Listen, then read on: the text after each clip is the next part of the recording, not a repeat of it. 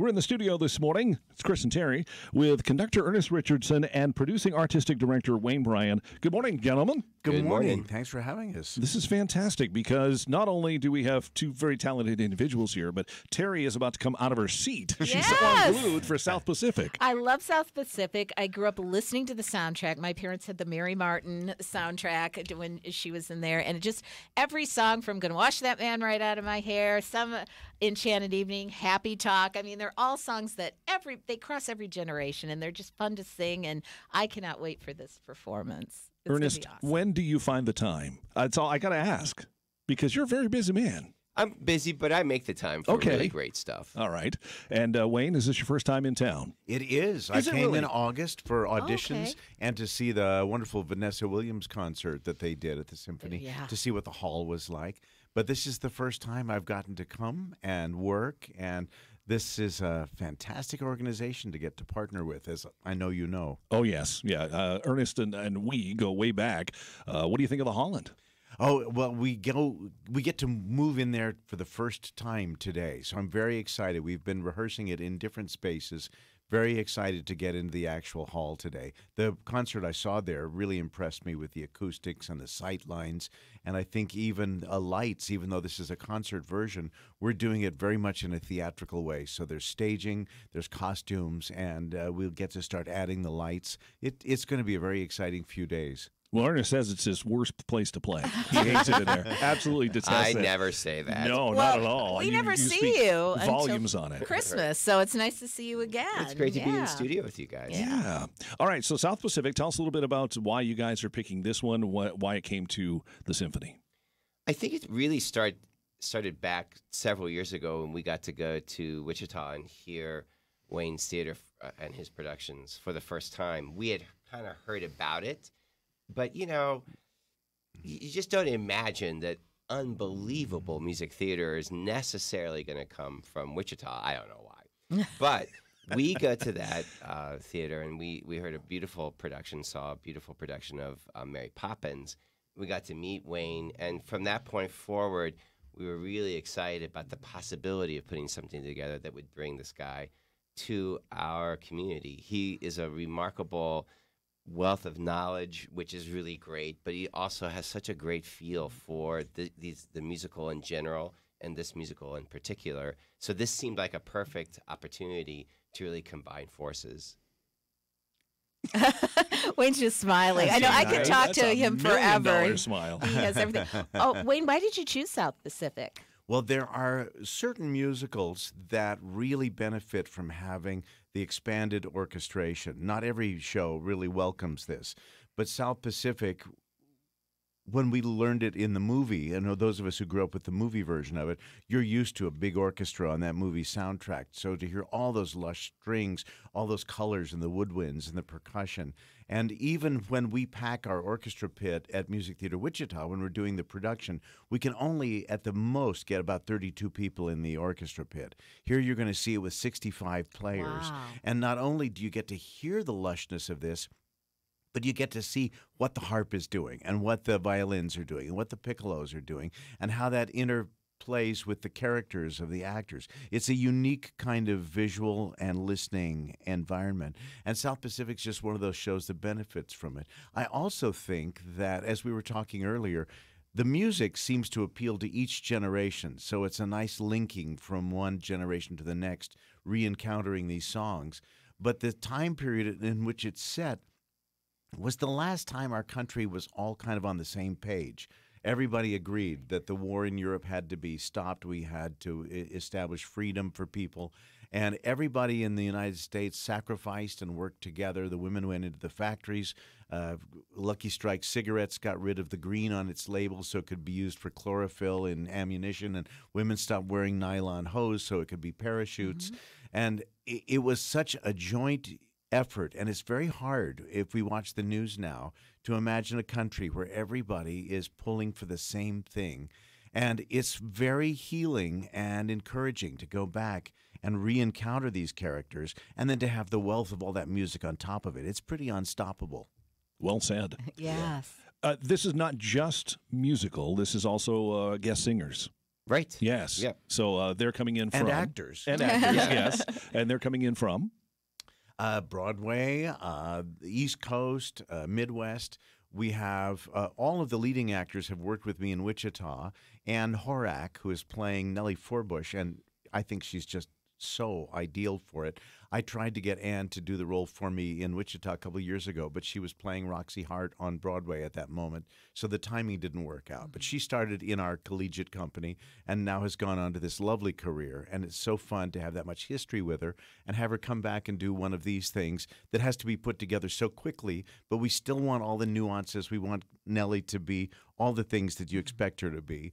And Jeff Kuhn, who's playing Emile Debec, one of the best singing actors I know. I just love listening to him, and I love working with him as a director because he's such a fine actor and so intuitive and so present in the room.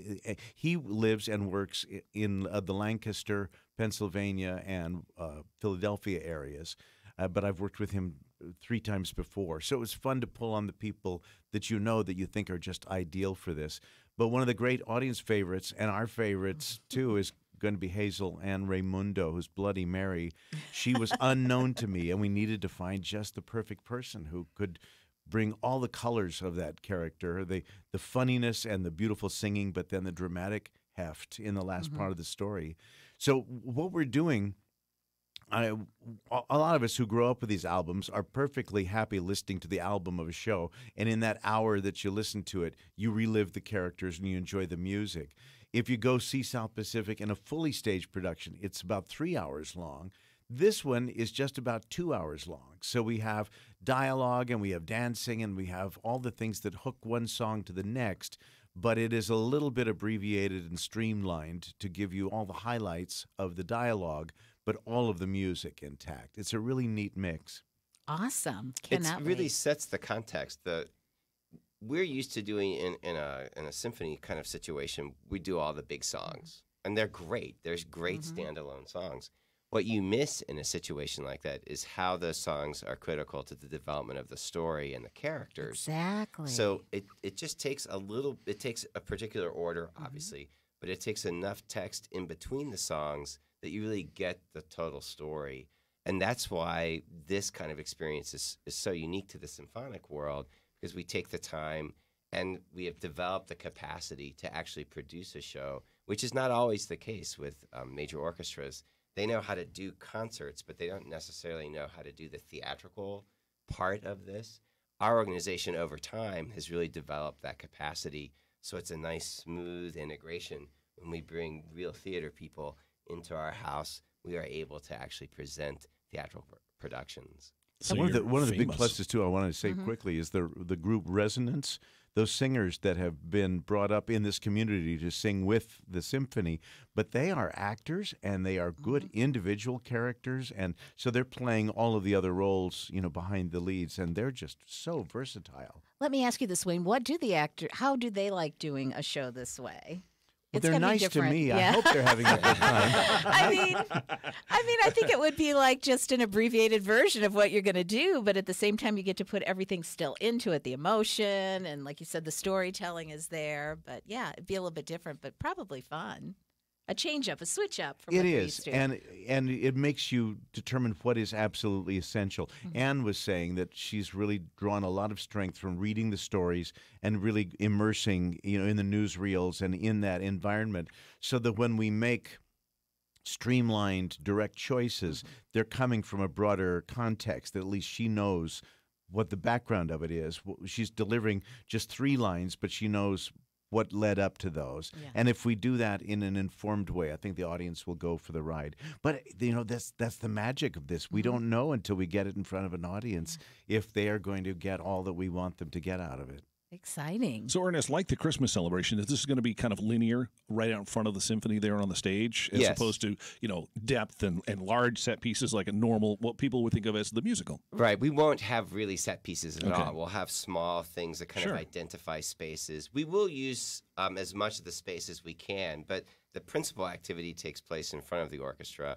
The orchestra is there not only as a acoustical backdrop, so in the acoustical footprint, but it is, as you're saying, it provides a kind of visual backdrop that's different from palm trees and things like that, but is interesting nonetheless, and gives that kind of visual capacity to the show. How exciting. Yeah. What piece were you looking forward most to working on? Did you have one? You know, it's a great question because they're all the showstoppers, and I love all of those. But to me, the pivot moment in the show is when Cable sings, "You've got to be taught, got to be taught to be afraid."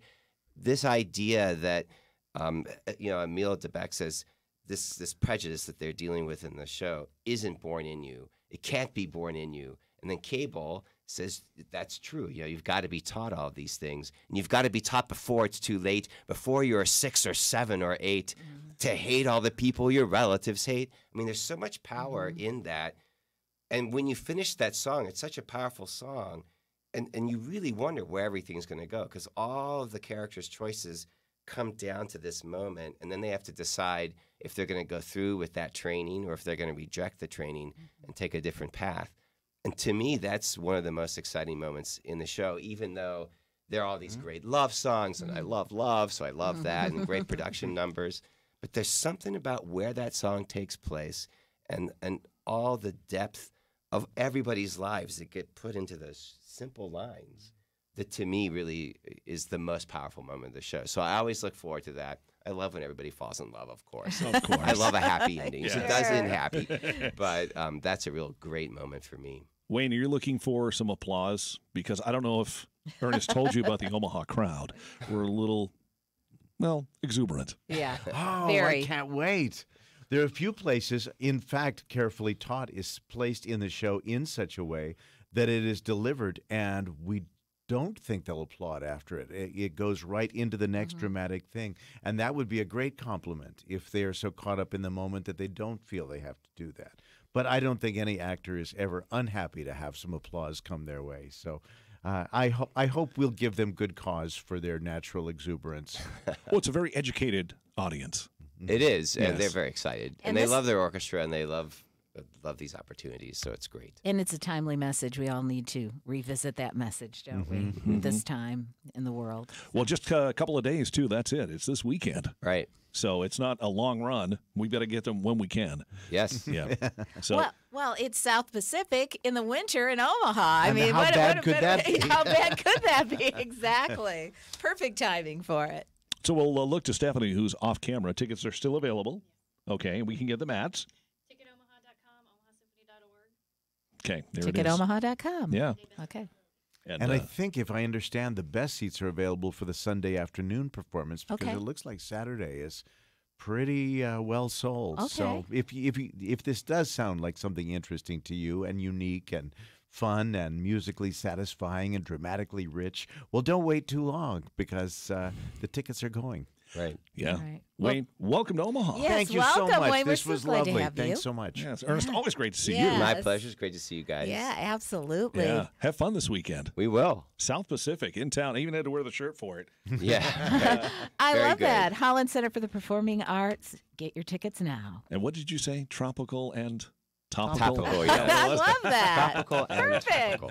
Thanks, guys. Thank Thank you.